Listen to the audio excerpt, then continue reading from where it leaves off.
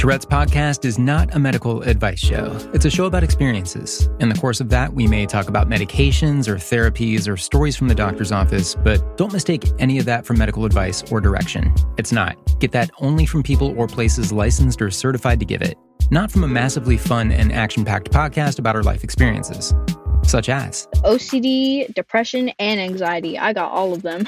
I know that people mean well most of the time, but their unsolicited advice, like when they're like, oh, well, I used to have that too, but every time they came in my head, I just stopped them. I'm like, well, that's not how it works. This is Tourette's podcast, made possible with support of the Tourette Association of America and part of the Geeks Rising Network.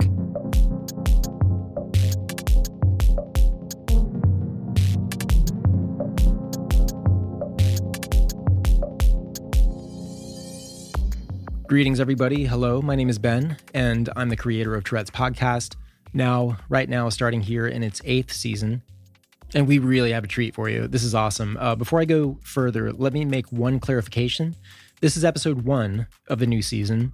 And as we always do, we have an episode 0, which catches us up, a separate episode 0. It answers questions about where the podcast has been lately. Lots of good listener Q&A. So you can find episode 0 as well. What I've done with that is I've taken questions that have come in more than once and made an episode out of answering them. So that's episode 0 of season 8, released concurrently with this episode 1. You can find them both at tourettespodcast.com. Tourette's podcast has grown a lot since season 1, not just in audience and frame of reference, but in vision. And part of that is I don't want it to be me all the time. I don't want it to be my voice asking all the questions and maybe directing the conversation. I wanted to diversify the voices here, including on the hosting duties, because I have my frame of reference and other people have theirs. And through that, other people will have their own style of interviewing or carrying conversation or questions they prefer to ask. And so I wanted to work with that and bring on guest hosts for some of the episodes this season. And I'm so glad we're doing that because the conversations we've recorded so far have been so excellent and different and refreshing for the podcast, honestly. So again, it's not just me and my perspective. We're welcoming other interviewers in, and we're going to start off this season with a voice that most of you, many of you, a lot of you at least, know very well. And that's Britney Wolf. She'll be your host on this episode, and she carries it in such a good direction with our first guest, Aiya. They have a great conversation.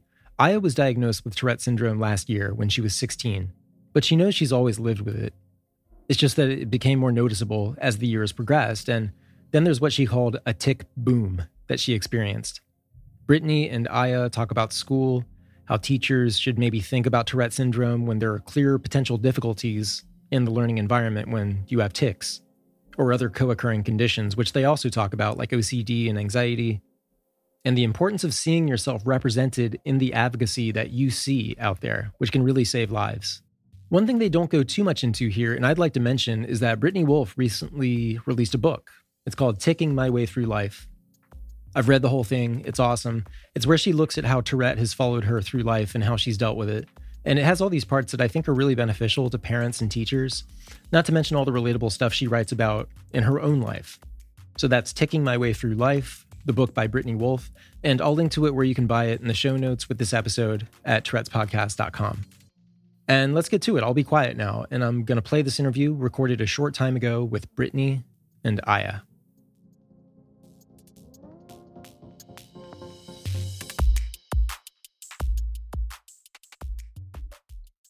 Hi, everyone.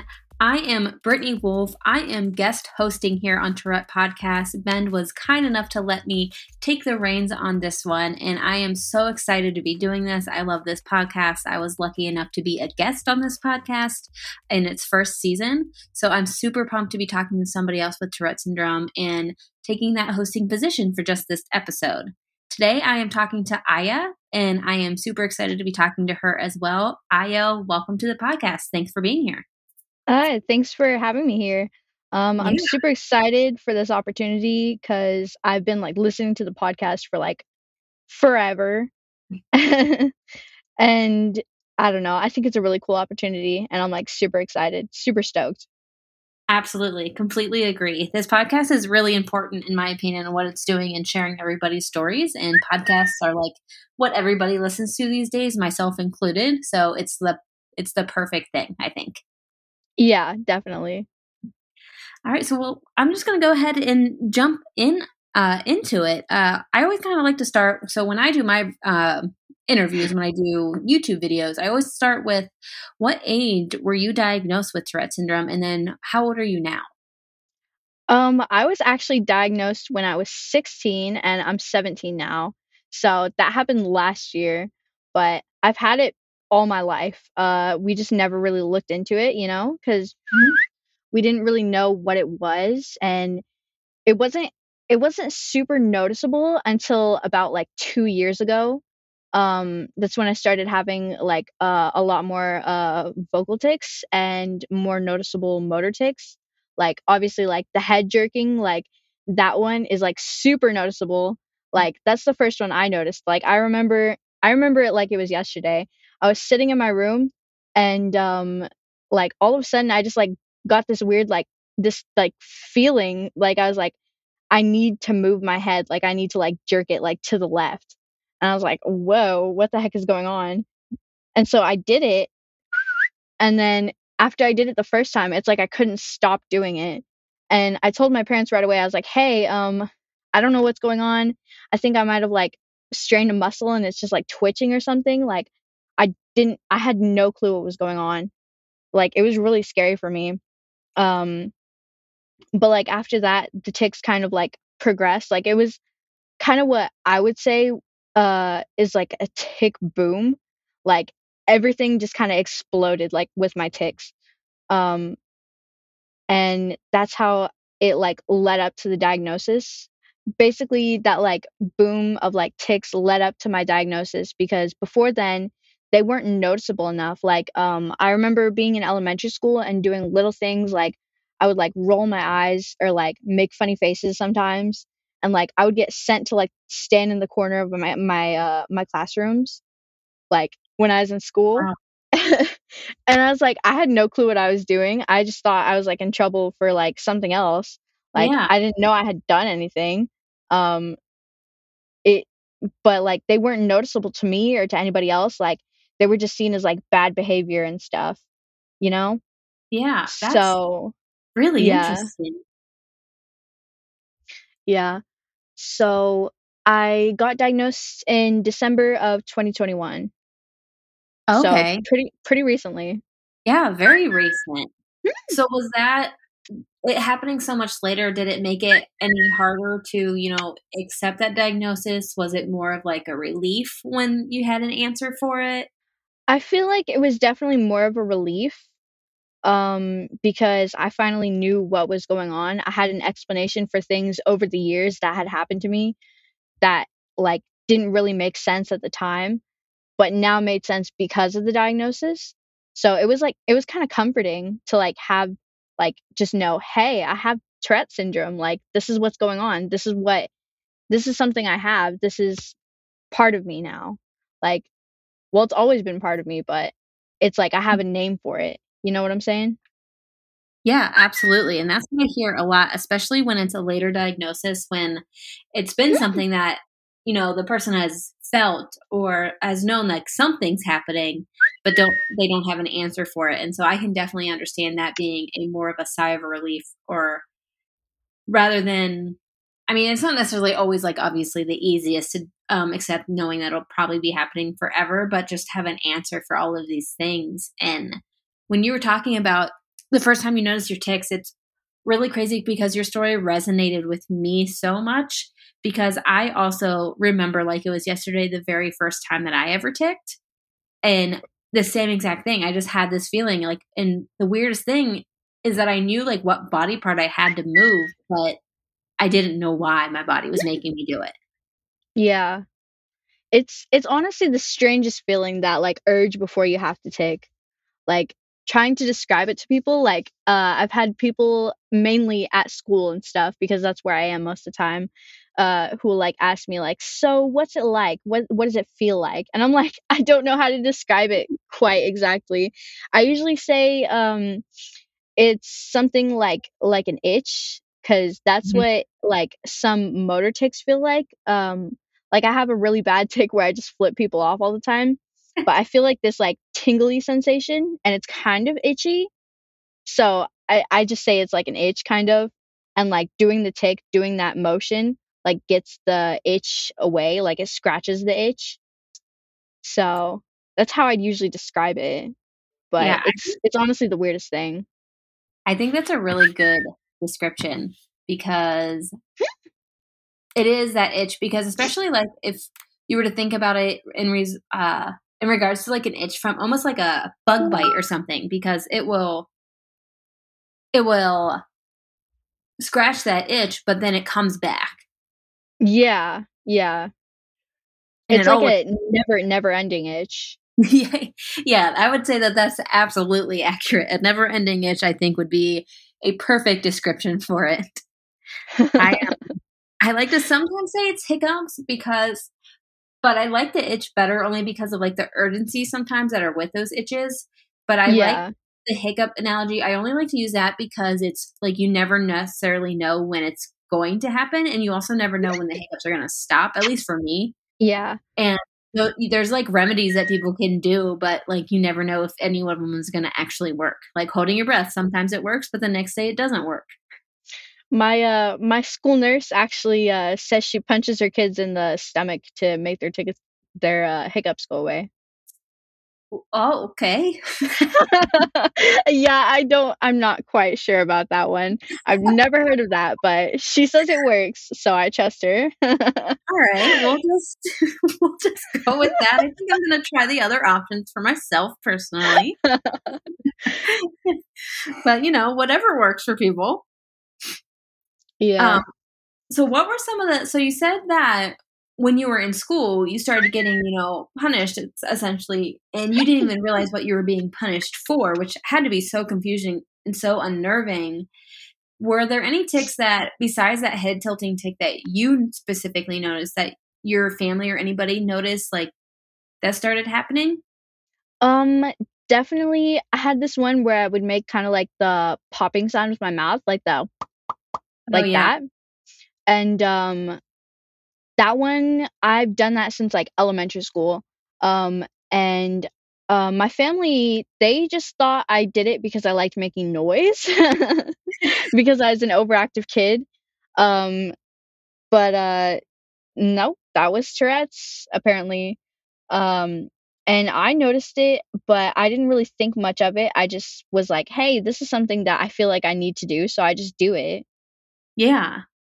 Yeah. So it felt kinda natural to me, like and as a kid, you don't get that, "Hey, this isn't something that's normal. This is something I should probably get checked out." You're just like, "Oh, this is just something I'm doing." Yeah. That makes a lot of sense. I was actually just talking to 2 people a couple days ago, and one of the guys, he made a really good comment saying, like, you don't really know not what not normal is until you realize, like, you're around other people that don't do these things. Yeah, exactly. It's weird too, because, have you ever, like, met up with people who have Tourette's, like, for a support group or something, or, like, Tourette conference, like, anything by, like, TAA or, like, anything like that? For the very first time I was ever around people with Tourette syndrome was actually just last month. I was at the Tourette conference. Really? Yeah. Um, the first time I was around other people with Tourette's was actually a outpatient, like, mental health support group. Hmm. And, there were 2 other, like, teenagers there, obviously my age, who had, one of them had a tic disorder, I'm not sure which, but the other one had Tourette's, and we kinda, like, bonded over that, and we're like, "Hey, this is, like, such a weird coincidence," but it's weird because I finally felt normal in that space, like, I felt like, "Yeah, since these other people are ticking and I'm ticking, this is, like, a normal thing." Mhm. Yeah, that I remember feeling the exact same way. It was a really cool and awesome feeling to just feel like you didn't have to have eyes on you or feel like you have to suppress or anything like that. You could just take as much as your body needed to. Yeah. It's a great feeling, Yeah, but, I like would completely agree. yeah. But, like, I feel like around I don't have any friends like in person who have Tourette's. So like at school and stuff, it's like I'm completely alone and it's like the most isolating thing ever. So when you are at school, when you're taking and stuff, now that you know you have Tourette syndrome and you have that diagnosis, are they accommodating? Do they I hope that they still don't I know that I've heard stories of this, but I hope that they still don't like punish you for them. Are they like how are the teachers in school with your tics now? Hi. So basically at the beginning of the school year, I did not have my Tourette's diagnosis yet. Um because it was like August of 2021 and I got my diagnosis in December. Um at the beginning of the school year, all of my teachers got an email that said basically, I have tics. We don't know why, um, but I just do. And so they knew I had tics, so I wasn't getting in trouble at least, which was good. Yeah. Um, but I did get a few comments, specifically from my English teacher. Like she would mumble under her breath sometimes, like, uh, "Do you really have to whistle right now?" Like, stuff like Oh that, my and, like, gosh.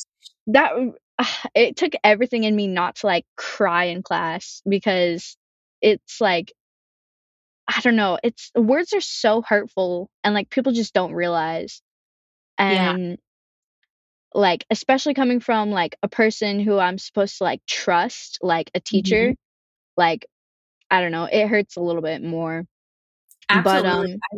I agree with that. When I was in middle school, um, this particular teacher didn't know I had Tourette syndrome actually, but it's because he just didn't ever create an environment in which I felt comfortable or safe in telling him that. And it was just an art class, and I was never good at art, and it was only like through a grading period I would switch over to something else, another elective or whatever after that. yeah. And he would make us stand around his desk so that he could tell us the right way to draw, which I always thought was crazy in general. Yeah. Because to me, I thought art was just art, and as long as I was trying, that was okay. And I had accepted long before this that art was not my thing. I'm not good at it. It's fine. I'm okay with not being good at it. But I was the lucky one that had to stand next to him that day, and he looked up at me and said, "Would you please sit still?" And I just felt like everything inside of me crumbled. Oh my god. And I would not be able to handle that. I it took a lot for me to not start bursting into tears at that moment. Like, it was that feeling where you could feel the pressure behind your eyes and, like, your face gets hot and you know you're about to cry if you try to say any words out loud. Yeah. So, I just put my head down, and my best friend at the time, who knew I had Tourette syndrome, put her hand on my back and asked me if I was ticking, and I just kinda shook my head yes and looked down. Like, I didn't make eye contact with anybody after that. And I was too afraid to tell him, like, "Hey, like, no, actually, I can't sit still, so I don't know what we're gonna do about that." Oh my god. I feel like yeah, because you said middle school, right? Yep, middle school. Yeah, if that was me in middle school, I would not have said anything either, but, like, now, like, I'm at a place where I'm comfortable with my, like, Tourette's and, like, as weird as that sounds, like, being comfortable with your Tourette's is, like, a big thing, Mhm. and, I'm comfortable talking about it with people, and I'm comfortable with people knowing. So, like, if I need to argue somebody over my Tourette's, like, I will. I 100% will. Yeah, and good for you, and that's one of the moments that I always look back on with regret. I'm like, "Man, I wish I just would've said something," but even in that moment, I was like, "Even if I tell him, I don't think he's gonna believe me." So, Yeah. like, it just wasn't worth it to me. I know my mom was very upset when I told her when I got home, but I told her it wasn't worth doing anything about it, and I feel like I didn't know it at the time, but I felt like I was kind of proven right that he wouldn't have believed me. I have a cousin that has a brittle bones disease, so, like, she couldn't participate, like, in gym. She had to go to class, but she couldn't participate in the activities because she could trip over something and break a bone. Yeah. And so she was just, like, keeping score. They must have been playing, like, kickball or something that day, and she was just keeping score, and the art teacher was just subbing that day or that period and yelled at her for not participating, and when she told him that that's what she had, he didn't believe her. He yelled at her more. I guess ignorant people will be ignorant, I guess. Right. And that's the thing, like with teachers, like you said, like it's somebody that you're supposed to feel safe with and that they're supposed to help you in any way that they can and care about all of their students, whether or not that's students that can't sit still or can't not make noises. And it's so, like you said, it sticks with you. And I don't think a lot of teachers out there realize how just those little things stick with you. Like I still remember my story from middle school, and you're probably going to remember, if I had to guess, remember that teacher saying things under her breath forever Yep, now. definitely. So are you going into your senior year then? Yes, I'm going into my senior year. So does it make you more hesitant about telling your teachers next year? Does that play in the back of your mind at all when you think about that?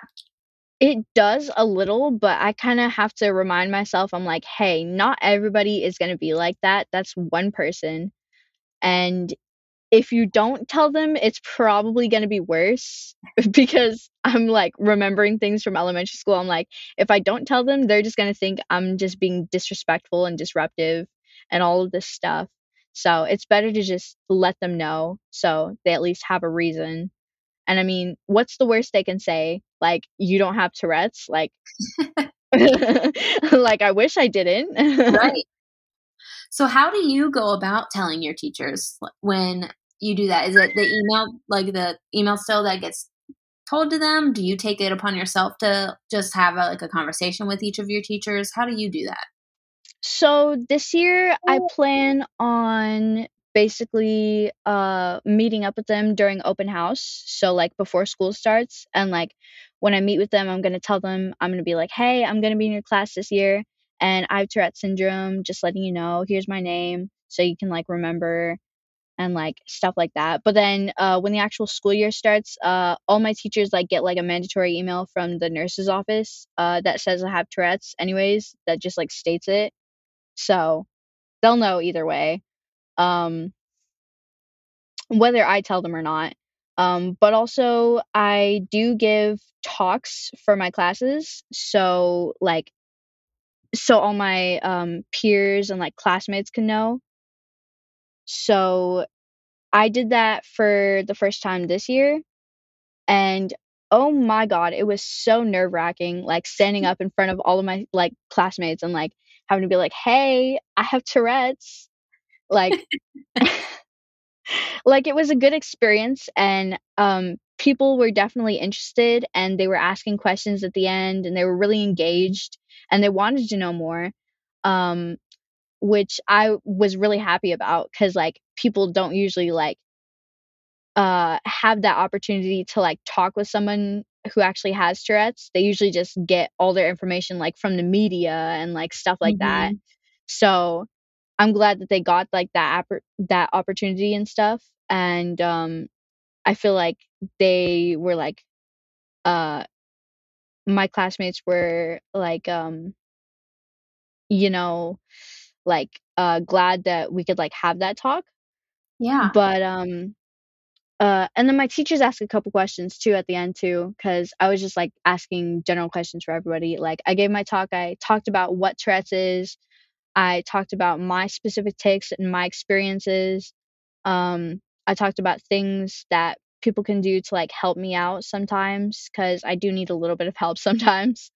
That's a really Um, good idea to add in there. yeah.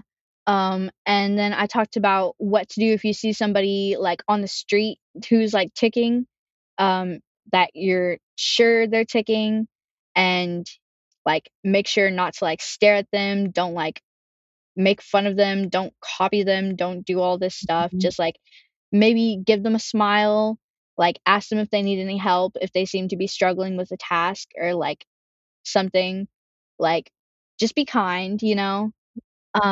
And then at the end, I was like, "So, does anyone have any questions?" And, like, literally almost everybody asked questions, like, it was so good. Oh, that's Um, awesome. yeah, it was really good.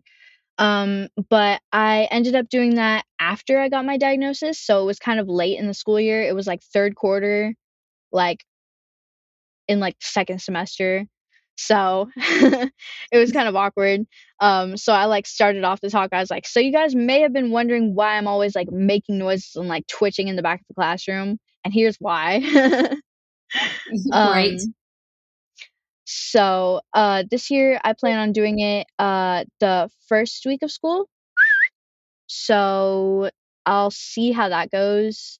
I'm nervous for it, but like I've already done it once, so I feel like Right. I can do it again. And these are people that I've probably had in my classes from last year, so Yep. That's what I was gonna say. Yeah. So for a lot of them, they'll just be kind of repeating it. I think yeah. I think that's incredible. I think that's such a good idea and so amazing that you do it. And I really, really love that not only are you doing this so you can teach your classmates and stuff about you and what your needs might be and how they can help, but I really, really love that you're putting in there like what to do if you see somebody else with Tourette syndrome. And Yeah. like, that's so important and so can be so powerful because obviously, as you know, the more people that know, the better. So Yeah. that way people aren't being mocked and ridiculed and all of these terrible things. Yeah. And so for the talk, my school counselor actually was there, and she was like on the side of the room, and she was like adding in like a couple things like here and there too. And like one of the things she said that like really like stuck with me was like, now she's not going to be the first person you're going to meet with Tourette's. There are going to be more. So keep this information in mind. And I'm like, yes, this is 100% true. I'm not going to be the first person or the last person you will meet with Tourette's. Like, this information is important.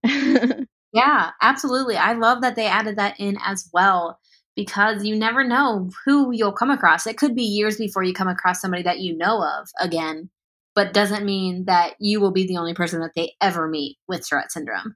Yeah. That's really awesome. I really love that, at least for the majority, like it seems like the majority of everyone is pretty accepting of it. And I know that makes such a huge, huge difference. Like if you were to give, like if teachers listening like right now, what would like advice or something that you would say to teachers that they should be or can be doing for a student with Tourette syndrome in the classroom? Like what from your perspective would be helpful? From my perspective, um, definitely don't bring attention to their tics, but also don't ignore them. I feel like teachers get that confused a lot of the time because at the beginning of the year when they got like that email about my tics, one of the things that was listed was do not bring attention to the tics. But then they kind of like ignored me, like ignored the tics completely to the point where if I was having a tic attack in the classroom, they wouldn't like help me. So it's like there's like a balance between it. If you notice somebody's struggling, like if your student is like having a hard time with something or like seems to be like not doing great with their Tourette's, then just walk up to them, ask them if they need any help. Like just be kind, you know?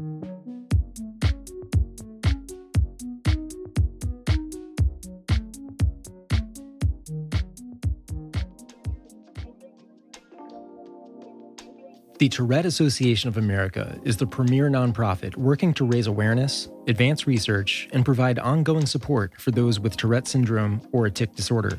With a network of over 130 chapters, support groups, and centers of excellence, the TAA engages with communities across the nation in an effort to provide tools, webinars, workshops, and support for all seeking assistance. As a primary sponsor of Tourette's podcast, the TAA supports authentic conversations showcasing the diverse representation of the Tourette community. To learn more, go to tourette.org. That's TOURETTE.org.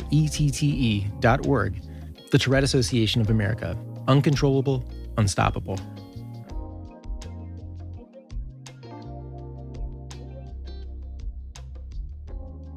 And what kind of things helped you? So, like now that we're on the topic of school, I want to make sure I can keep jumping off of this. What did you do that helped you? Like, so if you did find yourself that you're taking a lot in the classroom or in school, like what would you do to kind of pull yourself out of that if you could? Was there anything that you were able to do while you were in the classroom? If okay, so I had two options. One was go to this place where it's like the counselor's hub, which is it sounds really weird, but it's basically the counselor's office, but like this like little sitting area where they have like a bunch of little like couches and chairs and stuff, and it's like really nice and cozy, and you can just like sit in there and like chill out for a couple seconds, like um and I could either go there or I could go to the nurse's office, depending on what was going on. So like, if it was like too quiet in the classroom and I felt like uncomfortable because I was like making a lot of noise and I didn't want to disrupt other people and it was making me uncomfortable, um, then I would just go to the counselor's hub and I would just like sit in there and take my like do my work in there, you know? Yeah. And Is it was like a nice like relaxing space to like be alone and let my tics out and like not be like all like anxious about it. And I can just go whenever I want. Like I just have to ask the teacher like, "Hey, can I go?" And they always say yes. Um that and the nurse's office, I only go there when I'm having tic attacks. So like if I'm sitting in class and I start noticing that I'm like ticking a lot more, like usually I'll start having a lot more vocal tics, and my motor tics get like a lot more like violent as weird as that sounds. Like I'll start like banging on tables and like hitting myself a lot. um I'm like, hey, this is getting a little bit too much, I might be having a tic attack. um so I'll just go to the nurse's office and I'll like sit on one of the cots and I'll just like chill out in there for a second and um like just let all my tics out, just let the tic attack happen, and then I just go back to class. So yeah. those are my options really. Is there anything that you try to do to help like redirect your focus while when it's not a tick attack, but you're in class and you're still ticking while like whatever, like obviously one of the teachers teaching? Um, fidget toys. Fidget toys help so much. Because they're kind of like something like that. Like I have a lot of tics with my hands specifically, and so having something for my hands to do that's not ticking, that's like redirecting that energy, is like really good for me. And it's like it's like getting the energy out, but it's not ticking. So it feels really good. Um, and I can still like focus and function and do my work and like pay attention in class. So Yeah. fidget toys are definitely really, really good. And also weirdly, chewing gum helps a lot with like vocal tics. I guess it's because it's like your mouth is like moving because it's like chewing, so it's like actively doing something, Yeah. and it's like it keeps you from having vocal tics. So, yeah, those are two things that I do to like help me in class like stay more like focused and stuff. Yeah. Um, because my tics do get really, really distracting. Right. Yep. I definitely know how that is. What would you say is your favorite fidget toy to use when that's happening? Probably my Tangle. So they're like these little like like the shape of macaroni noodles. Yeah. It's basically a bunch of that shape like connected together in this loop, and you can just like twist it and like scrunch it together and like pull it apart and then snap it back together again, and like it's just like a thing. And it's called a tangle because you can like twist it up and like tangle it up and then like untangle it. And it's like it's really good.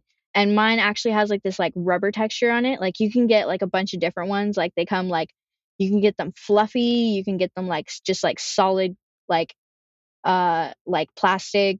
Um you can get them like different colors, like clear and like sparkly and like all these like crazy things like, but like mine just has like rubber on the outside, like these little rubber notches. So like it's got like that like sensory thing.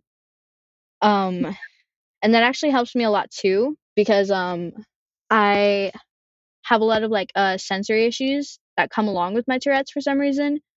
And well, with the Tourette's and the ADHD like together, and like having something that's a good texture like calms me down weirdly. So I don't know. It's like my favorite. It's really good. Good. So you actually mentioned something that I wanted to talk about a little bit. So you said that the Tourette syndrome with the ADHD. Are there any of the other co-occurring conditions that are common with Tourette syndrome? Is there any other ones that you are dealing with yourself? Yes, OCD, depression, and anxiety. I got all of them. So how do you find your way through all of those? Oh my god, it's crazy every day, but I do it, I guess. Basically, I just I try to just be positive about my situation, you know? Mm-hmm. And not try to like dwell on, oh, I have so many things wrong with me. I just like focus on, hey, I may have these things wrong with me, but I can do these things that can help with these things. You know what I'm Mm-hmm. saying? Yeah, for I sure. can like manage it. Yeah. So with your OCD, so I have OCD and anxiety as well. And Hey. I noticed that my OCD plays so much into my tics themselves. And I know a lot of other people in the Trek community have similar experiences. So, like when I tick, I have to tick in certain numbers, but then I also have to tick very specific ways. So, I have obviously certain ticks that I do all the time, but they have to be done in certain ways. And if I don't, my body doesn't do them correctly or I don't do them correctly, so many times, it's generally what will lead into my tick attacks. Is that Yeah. any that kind of similar for you? Yeah, that's definitely you said that and I was like, "Oh yeah, I definitely this relates to me." Um I have my numbers are 3 and 5, so, like, I'll do certain ticks for some reason in 3s, some in 5s, I don't know why. But with my, like, OCD, like, in general, um, I usually only do things in 5s. So, like, one big thing that I do, like, a lot is, like, washing my hands. Like, I'll wash my hands repetitively, like, 5 times in a row. Um and then sometimes it's really weird because I have to do it 5 times, and then I'll take a break in between, and then I'll do it 5 times again, and then I'll take a break, and then I'll do it again. So it's like 5 times, but in a group of 3. Like, Yeah, it's and I it's think really it's the weirdest thing, and I've gone through so many soap bottles. and I think that's what a lot of people don't realize because 'cause we're dealing with all these misconceptions already with Tourette syndrome, but then so many of us also have OCD, which is also so misconstrued and stigmatized as well because people think that it's all it is because even with your hand washing, like, it's it's so much anybody I feel like listening can understand that it's so much more than that. Mhm. Because it's that pattern and you not being able to do it and it's stopping you from being able to do other things. Like for me, my biggest part of my OCD is my intrusive thoughts. Like I hate them more than anything. I hate them more than my tics. Like they come and I can't seem to get them out of my head. And I think I just talked about this not that long ago in a video and because everybody's like, "Oh, I'm so OCD." And I'm like, "No, no you're not." It's Ugh, not I that hate that. and so I was talking about my intrusive thoughts and somebody said I always like I know that people mean well most of the time, but their unsolicited advice, like when they're like, "Oh, well, I used to have that too, but I just every time they came to my head, I just stopped them." I'm like, "Well, that's not how it works. Yeah. If I could just stop them, then I wouldn't have OCD." It's like with people with Tourette's too, I saw a video recently of this dude saying, "Oh, if my kid had Tourette's, I would fix him." Like, that's not how that works. You can't just stop it. It's a neurological disorder. Like, I Right, and I I don't think know I don't know how to there's explain something it to people. right, and I think there's something to be said too about people's first thoughts of if their kid had it, they'll fix them. Is I think there's this connotation for people like, I don't need fixed. There's nothing wrong with me. I have Tourette syndrome, but I don't need to be fixed. Would I like to never tick? Yes, but I wouldn't want the people around me thinking that I need to be fixed because I'm not Yeah. broke. Like my body still does all the other normal things. It just does it in a much weirder way sometimes. Yeah. I definitely relate to that. Yeah. Um I was gonna ask you though, do you ever, with your intrusive thoughts, do you ever have intrusive thoughts that like come out as tics? Like, um, for example, I was cooking the other day, and I had like an intrusive thought to touch the hot pan, and my Mm. tics did it. Ugh. So that was really fun. I've actually just recently saw that happening to somebody else too. I don't have it as much. I definitely Hi. feel that it can happen for me because I can feel that urge start to brew in my body, like that premonition that we can sometimes get with our tics. But I do Yeah. think like every once in a while, I haven't had it where I burn myself, thank God, so far, knock on wood. But I've definitely heard of that happening to so many people. And that's like an example that a lot of people use to show people like this isn't just some cute little quirky thing that we can have. It can be painful because it makes us do painful things. Yeah.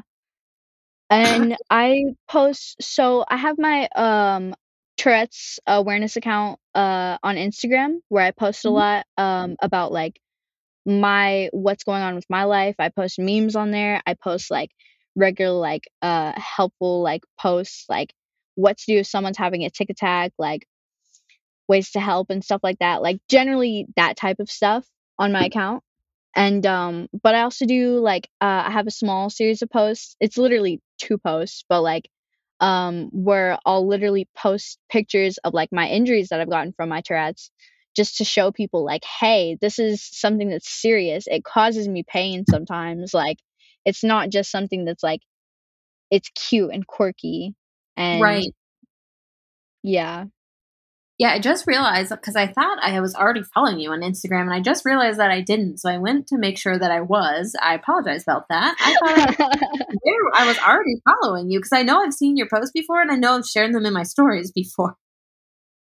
Oh. I But, didn't notice either, but I thought you but were following me too. right, well, now I definitely am for sure. Heck yeah. So so you have that, so it's really nice. You kind of keep leading me right up to some questions that I want to ask you. So it's this is working out great. You mentioned your Instagram in that you share stuff on there and advocate on there. What led you or made you want to start doing that? Okay, so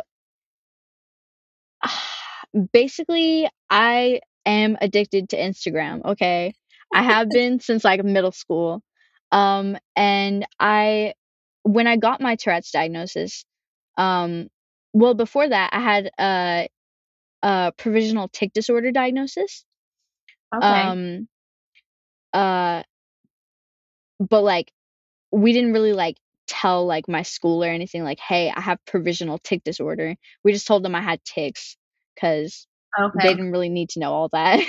We were Mhm. waiting for like a more like official diagnosis because that one's not really like it's like a temporary diagnosis, you know? Yeah. So um when I got my provisional tic disorder diagnosis, I got curious and I went on Instagram and I was looking at hashtags for like tics and Tourette's and all this stuff. And I found all these accounts and I was like, wow, these are like super great. Like I relate a lot to these and like these are like super helpful. They make me feel like I have more of a community. They make me feel less alone. And I loved that about that. So I was like, hey, what if I made my own account and I could make other people feel that way? Like and I've gotten so many DMs from people who have been like, "Thank you literally just for making your account, like, and just existing, because it just makes me feel so much less alone in the world." And it makes me tear up every time, like, it's so cute. Yeah. Like, I love it 100%. so much. Isn't it like one of the best comments that you can get? It's the best. I completely agree. There's always so many times where I'm just like, ugh, you just made my day because all the advocacy work is incredible and I love it more than anything. I have such a passion for it. But then there's those days, those like really rough days or like those days where we feel like we're taking a step backwards because there's another joke about it that's made major headlines and that only ever seems to be the thing that makes major headlines for Tourette syndrome. And I get so Yeah. discouraged. But then like a comment or like a DM will come through like that, and I'm reminded, I'm like, no, I'm doing this for a reason, because we are making a difference despite still fighting media outlets. Yeah, definitely. What would you say for somebody else? Because I know I've talked to some people, like people who sometimes will message me and say, I really want to start advocating, but I'm really nervous. I don't know what to do. Like, I'm scared about doing it. What would some of your advice be to somebody saying something like that to you? I would say honestly just go for it, because that's exactly what I did, and like it's honestly been one of the best decisions I've made. Like doing advocacy work not only makes me feel really great, but it definitely helps other people, and that's what I love about it so much. Um so yeah, just go for it. Like what's the worst that could go wrong? Like there's literally nothing that could go wrong. Right. Yeah. And I have to remind myself that there's always, despite what it seems like some days or from other people, there's always more good people out there than the bad ones, because obviously those negative comments, they come every once in a while and I get them and I still fight through them every once, like to this day. But there's so many more people out there that are either relating to it or learning about Tourette syndrome, and that Yeah. well outweighs any of the negativity. Yeah, definitely. I think just going for it is the best, because when I went to start making my YouTube videos, I was terrified. I think I talked about it for a good, at least a year, if not 2 years, saying I was going to do this. I was going to do this. I wanted to create more awareness out there, but I was too afraid. And I finally just did it randomly one day. I don't know what came over me, but I made the video, but I probably hovered over that post button for probably a good 20 minutes before I just posted it, shut my computer, and went to sleep. Well, But it ended up working out because I didn't want to see it, and I'm surprised I was even able to fall asleep without looking at it again. But I think I was honestly just so afraid of what would happen, because it's the first time I was putting like recordings of my tics out there on the internet, like people seeing me do it. And the people that are around me, even like people that I'm around a lot, they don't always see me tick because they're not with me 24/7, and I am subconsciously suppressing sometimes without realizing it. yeah. And I just thought all these things are like, they're going to think I'm faking because I don't tick this much when I'm talking to them, but this because I'm talking about my Tourette syndrome and all of these things. And when I woke up the next morning, my husband woke me up the next morning and he was leaving for work. And he's like, he's like, did you get on Facebook yet and see about your video? I'm like, oh no, I don't think I want to do that. And he's like, you should probably look at it. He's like, there's a lot of really awesome, like, people are being really awesome about it. I'm like, oh, really? So I like hopped out of bed and went and looked. I'm like, man, why didn't I do this a long time ago? Yeah. I honestly, my first post, I don't even remember what I posted, but I was so beyond nervous because I was like, well, what if I get a bunch of nasty DMs from people who are like, "Oh, you don't have Tourette's, you're faking." Because there are people Mhm. like that on the internet. Right. And that's what mainly caused me anxiety about it. But in the end, I was just like, "You know what? I'm gonna go for it, and we'll just see how it turns out." And I got, like, a lot of, like, positive, like, feedback. Like, I got a lot of likes and, like, people DMing me, and they're like, "Hey, I like your account, like, keep up the good work," and stuff like that. And I was like, "Oh my god, this is, like, actually a good thing that's happening." Yeah, it always ends up being better than we think it's going to be in our heads. Yes. I feel like we often, like, think the worst, you know? Yes, absolutely.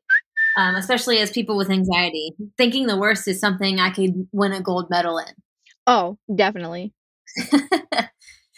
So I want to go back just a little bit, because we're coming up a little bit on time here, because you were talking about your parents and people in school and all of that, and I want to make sure I ask Right. you. So, how is like your support system that you lean on? Your parents, your close friends, how are they, and how do they tend to deal with your tics? Is it mostly ignoring, only asking when you're going into those tic attacks? Were they accepting from the beginning, or was it a struggle at all Hey. to get them to understand? Um, it wasn't really a struggle to get them to understand, surprisingly.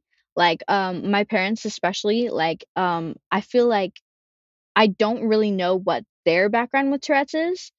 Like if they had friends who have had Tourette's before and that's why they were so like normal with it.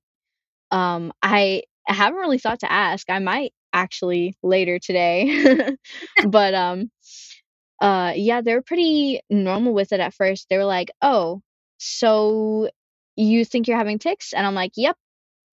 Because I had like looked up what like all the head jerking and like all the little noises and like what all that was about like on Google, and like Google was like, "Yep, these are tics." And so I told my parents, I was like, "I think I'm having tics." And they're like, Oh, "Oh, okay." And they just kind of accepted it and moved on. Um and like when something happened that was tick, they were like, "Was that a tick?" And like at first I had to like tell them like, "Yes, that was a tick." But like now it's kind of like they can tell what is my ticks and what isn't, mm-hmm. um because they're so like used to it. um but overall they've been like super supportive. They do make a couple jokes here and there, but you know Right, what, I forgive them because they're my parents. right. Yep. um but nothing hurtful. um but yeah, they're pretty good about it. Good. I love them very dearly. um and I'm sure they will be listening to this episode in the future, so love you, mom and dad. Well, I'm really, really glad to hear that. That's always uplifting to hear because I had very supportive parents as well and still do to this day. And I still call my mom on my bad tick days. I'm 32 years old. I still call my mom crying on my bad tick days. So Mm. she will always be that phone call for me. See, and I feel like even though my parents are really big support for me, the person, if I was, well, I do have like really bad tick days, like a lot of the time, quite often, because my Tourette's is pretty severe. Mm-hmm.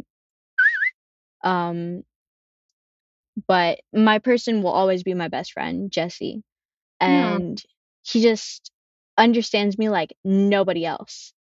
And like he doesn't have tics or anything himself. He's just very understanding, and like I don't know, that dude gets me. Oh, that's amazing. I love hearing that too. It's always good to have that friend in your life that is that person for you, especially when you have something like Tourette syndrome. Yeah. And recently, I have gotten a wonderful boyfriend who has also been very supportive. Oh, you that's amazing too. I know that for me, dating with Tourette syndrome, it was a fear of mine that I wasn't going to have somebody that actually accepted it and didn't just say that it accepted it. And later on, I figured out that they actually really didn't or couldn't handle it. Yeah. I feel Did like I feel like I definitely had that too, because I was like, "Oh my god, literally how will anybody ever love me if I like punch them as a tick?" Like cuz I'll do that to people. Like if they stand too close to me, like I'll punch them. Like it's it's really bad.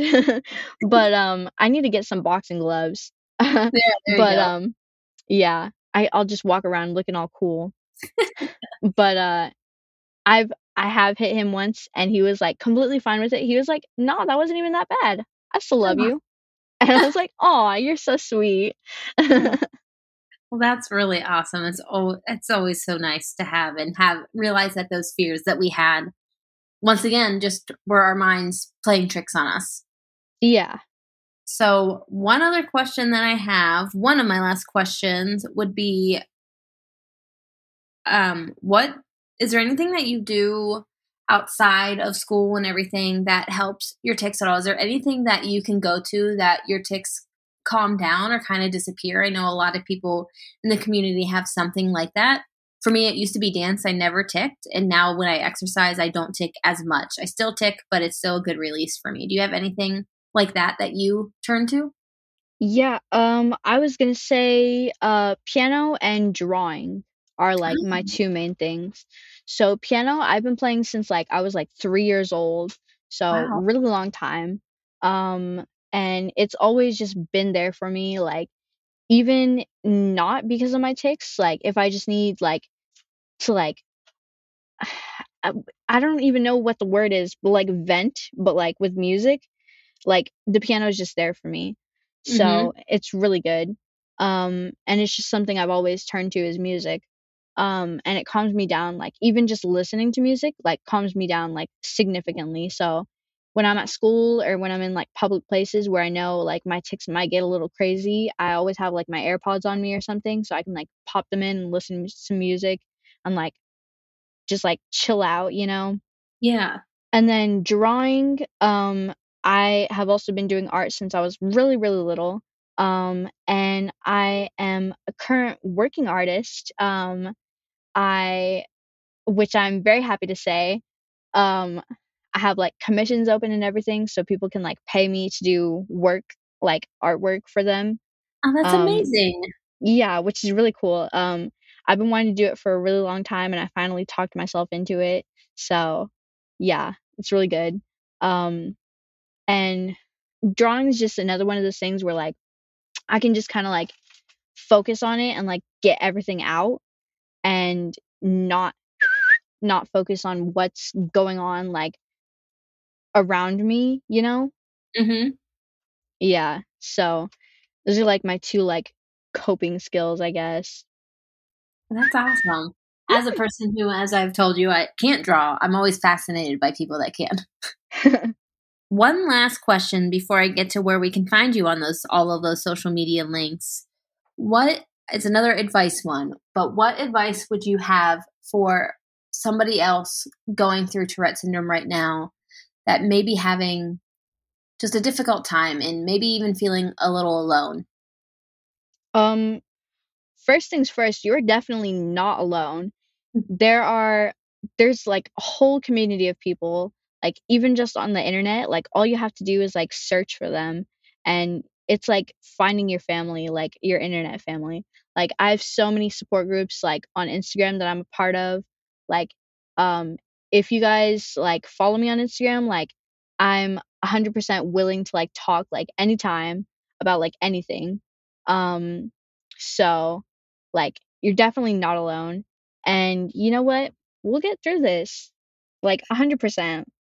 Like Tourette's ain't got nothing on us. Okay? I love that. Perfect advice, I would say. So, with all of that being said, where can anybody listening that wants to reach out or find you or find your drawings and maybe get a commissioned piece? Where can they find all of that? um Basically just through my Tick account, my Tick awareness account. Like I have like my main account linked in the bio there. So that account is Aiya.tics, AIYA dot TICS on Instagram. And that's where I post like all my awareness stuff and all my TS stuff. And it's a really good like outlet for me. And I make really funny memes. I'm gonna say it. um, and then my art account is in the bio in for that account. So I'm not gonna say the at because it's kind of long, but Okay, that is fine. All right. Well, yeah, definitely anybody out there watching or I should listening, definitely find Aya on her Instagram account and follow her awareness video and especially her drawing Instagram account as well.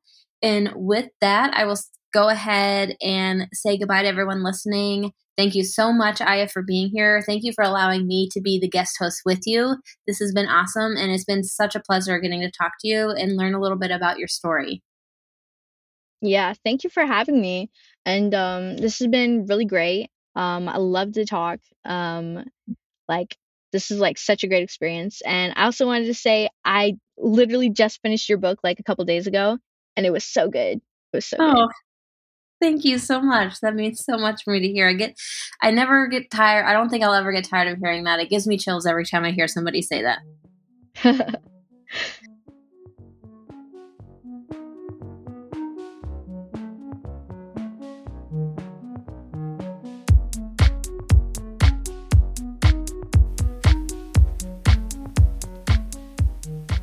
Thanks for listening. Thanks to Britney and Aiya. That was fantastic and warm. And I love the part about being an advocate on social media because you could be the reflection someone out there needs to see right now. It's those connections that really do save lives. Britney Wolf was actually one of the very first people I spoke to on this podcast and was an influence on it for sure. Thanks so much to the both of them for giving us their time. Tourette's podcast is made possible by the Tourette Association of America, online at tourette.org, where you can learn more about Tourette and ways to help the cause, get involved with advocacy, locate knowledge about what Tourette is. You can find a provider, tourette.org, and you can also find them on YouTube, where they have a ton of free webinars and sessions on various topics related to Tourette and tic disorders. They make this show possible, so please tell them thanks for that. Thanks also to Sophia in the UK. Sophia runs the Tourette's podcast discussion group on Facebook, where hundreds and hundreds of listeners share questions and comments, talk about episodes, find community peers and help, and so on. Amazing place, the Tourette's podcast discussion group on Facebook. And if you're not a member already, when you sign up to join, there are 3 questions, easy questions you have to answer. That's just our way of weeding out the people who are serious and the people who aren't. We like to protect the group. So that's what that's for. So make sure you answer the 3 questions, then we can accept you into the group. And that'll do it for this episode of Tourette's podcast on the Geeks Rising Network at geeksrising.com, a podcast network looking out for us. Thanks, Bandrew and the gang, for everything.